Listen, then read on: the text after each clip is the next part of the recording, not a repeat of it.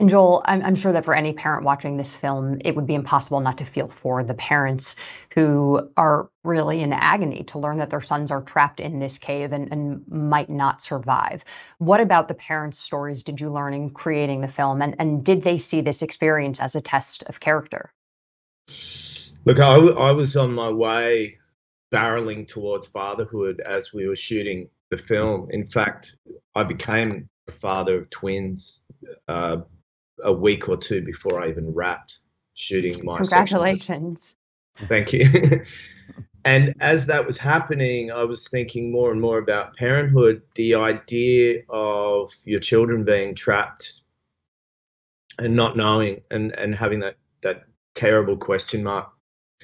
I think was one of the reasons why the entire world was gripped by this. It's like as humans, we empathize about other human beings, interestingly and understandably, despite culture, religion, race, any of that stuff. When human beings go missing, we place ourselves in that position. We watch because we care, and particularly when they're children.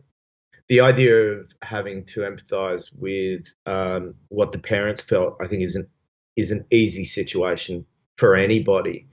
In the film, there's so many moving parts in this film, and in the film, the point of view of the parents is really distilled into one particularly significant character who, personally, as a watcher of the film, is one of my favorite characters, and I think it speaks volumes to that empathetic aspect of why we were all drawn into this story.